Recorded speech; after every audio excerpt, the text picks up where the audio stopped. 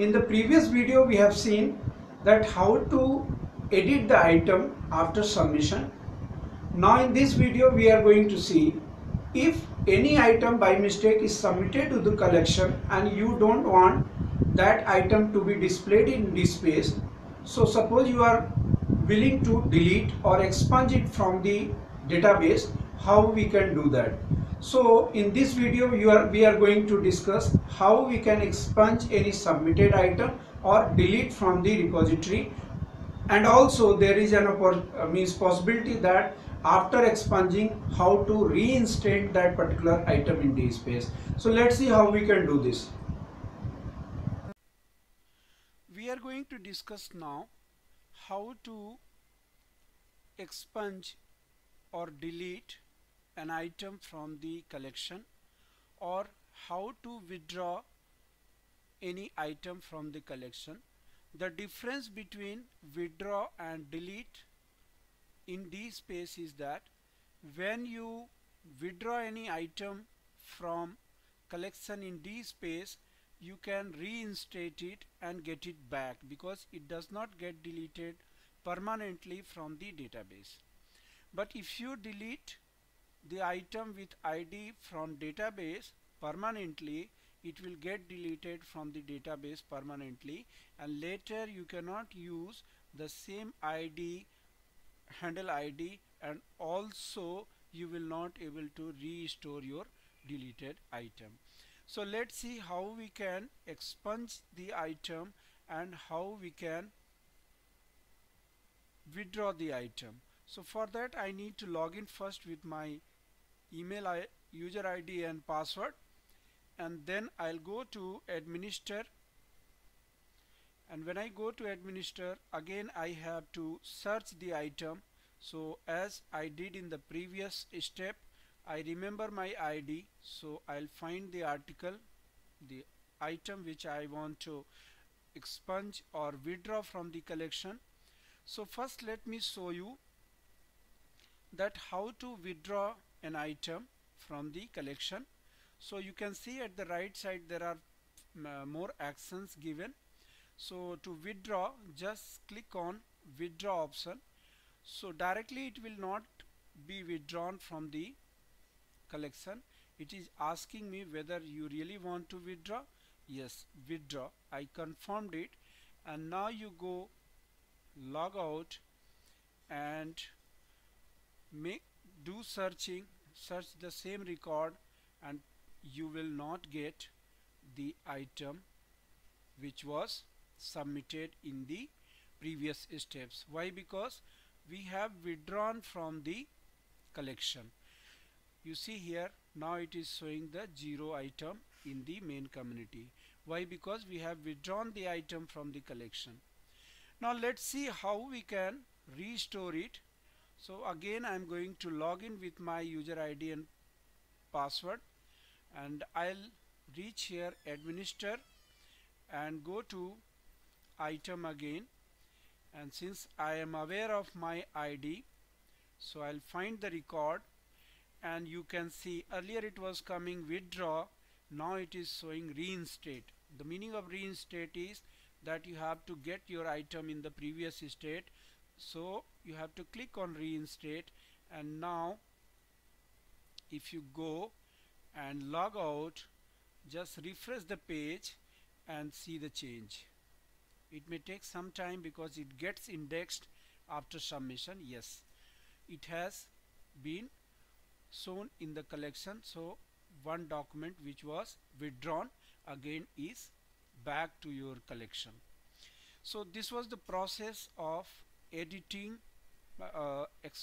withdrawing an item and reinstating an item from the collection. Let's go and see how to delete an item from the record, but be careful, when you delete the item it cannot be restored after deletion. So just log in here, and when you log in, go to administer and again go to the item,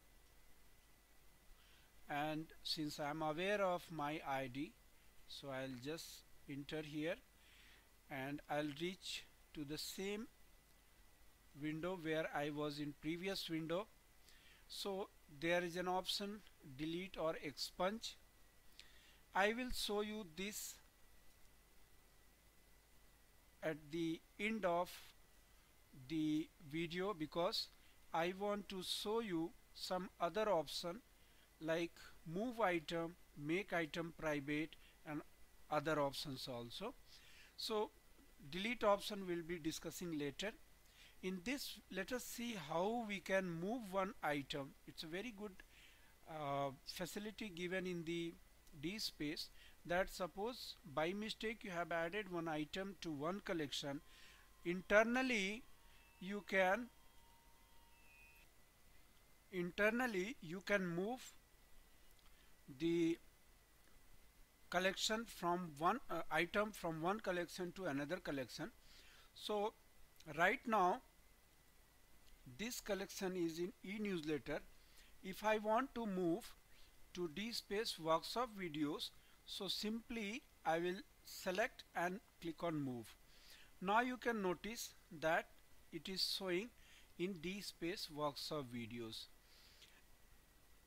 Again you go to move item and you move the item from DSpace workshop videos to e-newsletter, so it will change to another collection, the collection where you move the file.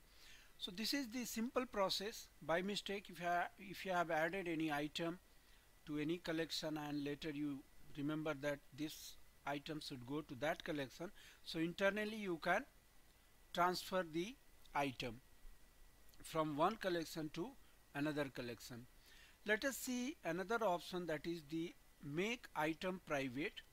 What it does, it will hide the document from public and make it private. With your user ID and password you can browse it. So just click on make item private, and the same way as it was asking to withdraw, it is asking to make it private. You just click on make item private and now log out. Just refresh the page, come down, and now you can see this item is hidden in the database. It is not being shown to the public. Let me log in with my user ID and search the document.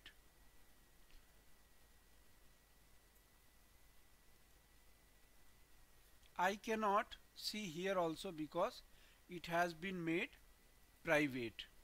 So this is also one option to use.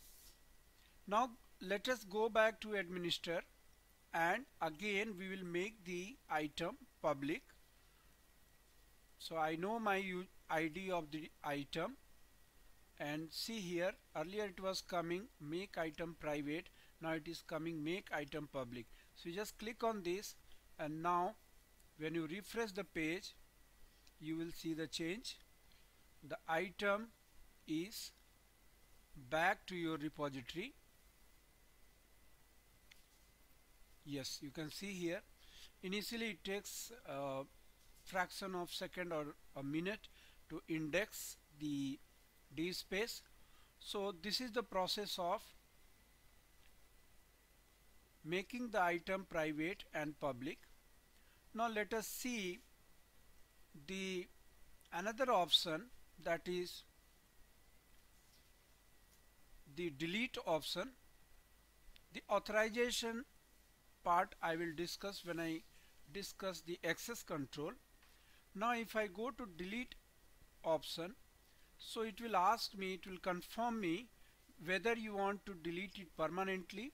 Yes, I want to delete this item from my repository.